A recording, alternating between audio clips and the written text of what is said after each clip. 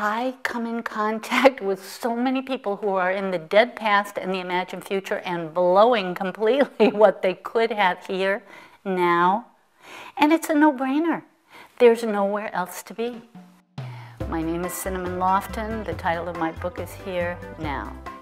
It's about helping people to choose love, to realize that they can be happy in spite of anything that goes on in their daily life. Any challenge that shows up, they're prepared to deal with if they're dealing with it in a loving way. It was God-inspired for me. God was just saying, okay, put it out there. And I just listened to what I was supposed to say, said it, and I use that book like I advise anyone else to do it, as an oracle. And because it's a quick, easy read, I like to show people how to make it deep.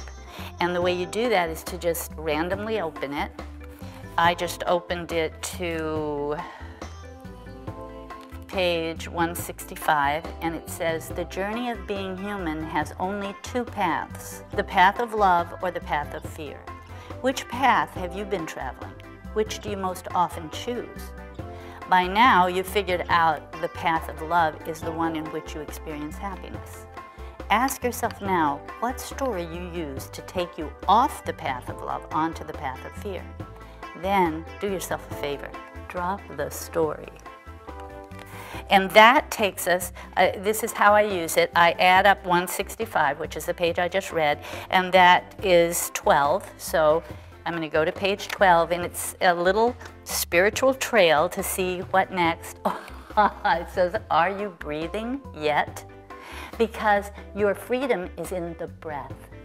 2 and 1 is 3. We're going to page 3, and it says, if God wasn't the co-author, there would be no book and there would be no way for you to put it down.